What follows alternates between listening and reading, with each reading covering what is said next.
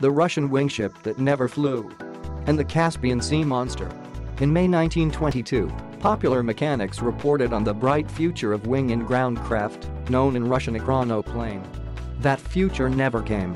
In the May 1992 issue, Popular Mechanics reported on the bright future of wing and ground effect WIG craft, known in Russian as Ekranoplane. Emerged from a secretive Soviet Union project, the Orlyonok represented what this future could be. In this ambitious vision of travel, fleets of hovering ships would traipse across oceans delivering passengers and cargo. It's a future that never arrived, and today ekranoplanes are mostly found in museums. Amid the ruins of an empire worn down by the long smoldering standoff of the Cold War are scattered jewels of technology. Born out of decades of secretive toil by the best minds this vast nation could muster, many are unlike anything the free world has ever seen. One of these jewels is called Orlyonok, or Little Eagle. Half airplane, half watercraft, its prototype emerged quietly from a shipyard along the banks of Russia's Volga River more than a decade ago. It is the realization of a concept that Western engineers have only toyed with. Able to skim a few feet over the wave tops at 250 miles per hour and land 30 tons of troops, missiles and supplies on an embattled beachhead, Orlyonok was designed to fight a war that never came. Now, desperate to make their vast investment pay off, the builders of Orlyonok are hunting for new markets and beginning to share their secrets. The lines of communication between East and West are still shaky. But interviews with Russian sources and Western aerodynamicists are beginning to yield a detailed view of a technology that could, if properly nurtured, deliver the first major advance in high-speed transport since Boeing brought jet flight to the masses. Orlyonok is a massive and complex machine. With a length of 190 feet and a maximum takeoff weight of 275,000 pounds, it is on the scale of a medium-sized wide-body airliner like the Boeing 767. What sets Orlyonok apart, however, is that, along with a handful of similar Russian craft, it is the first practical large-scale flying machine built to harness a powerful aerodynamic phenomenon known as the ground effect.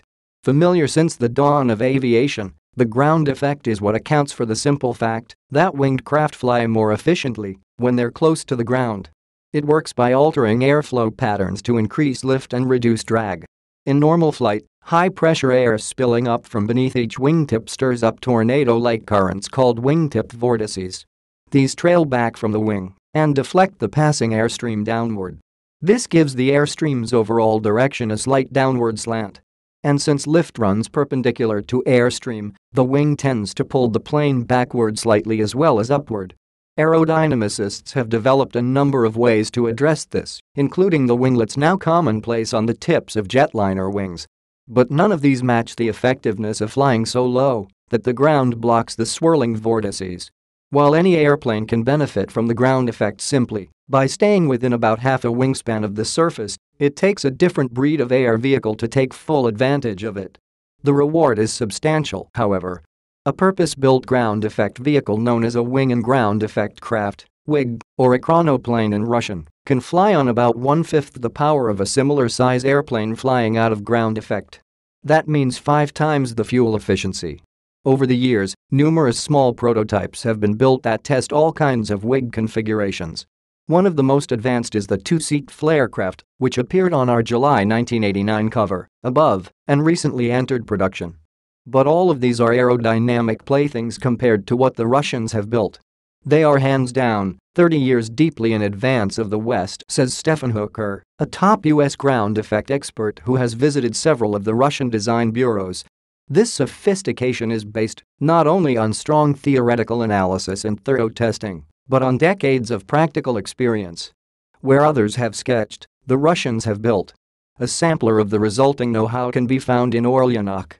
Although the Russians are quick to point out that it is not their most advanced design, it is far and away the most advanced WIG that Westerners have been allowed access to. A key feature originated by the Russians and built into all of their large WIGs is the ability to use something called the power-augmented RAM (PAR) effect. In the case of Orlyonok, this is created by a pair of Kuznetsov NK8 turbofans mounted inside the nose. Swiveling nozzles direct exhaust back beneath the wings, where it is trapped by trailing edge flaps and wingtip endplates. The result is a cushion of air that lifts the craft off the surface and enables it to move easily at low speeds, much like a hovercraft. PAR solves a problem that has always dogged seaplane designers. Namely, that water is about 800 times denser than air. That means it takes a tremendous amount of energy to get a plane moving through the water fast enough to take off. Historically, the solution has been to sacrifice flying performance by overpowering the craft and by giving it a lot of wing area so it can get airborne at low speed. PAR reduces the need for such compromises. Orlyonok's design was developed by the late Rostislav Evgenyevich Alexeyev, a revered figure in Soviet aerodynamics. An earlier effort of his, known in the West as the Caspian SeaMonster, is the source of Orlyonok's basic shape. Built in the early 1960s, that one-of-a-kind vessel was powered by 10 turbine engines and was about 300 feet long, making it one of the largest aircraft ever built. In Alexeyev's designs, lift comes from a stubby, low aspect ratio wing mounted amidships and a large horizontal tail surface mounted high atop the vertical fin.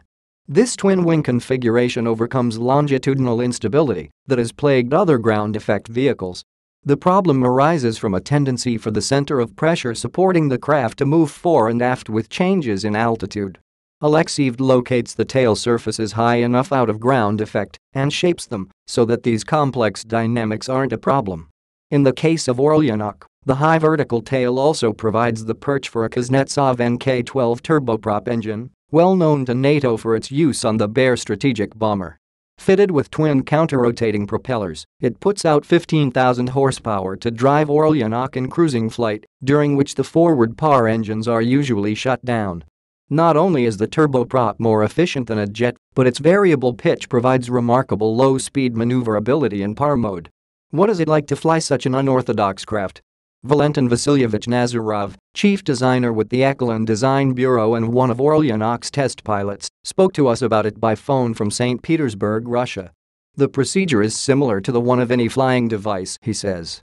You have to start the engines, place all the crew in their places, run a check on all the equipment, warm the takeoff engines and the main engine. Then the takeoff engines start pumping the air under the wing, and the horizontal movement starts. The craft starts to lift itself from the water. It gains speed up to 150 km/h, 93 miles per hour. Thereafter, the pilot can use all aerodynamic surfaces to fly the craft.